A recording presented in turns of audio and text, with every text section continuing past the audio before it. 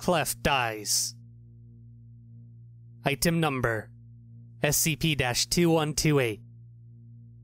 Containment Class Euclid. Threat Level Yellow. Info Hazard.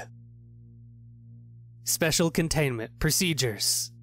Any item believed with probable cause by Foundation personnel to be a physical manifestation of SCP-2128 is to be isolated immediately and subsequently examined by appropriate elements, Mobile Task Force Psi-16, Bookworms.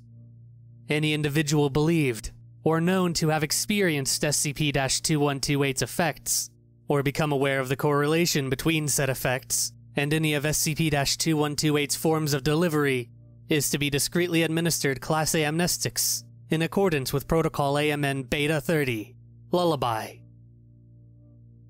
Description: SCP-2128 is an unknown combination of sounds, which can be expressed via the human vocal apparatus and/or characters of various alphabets in written form.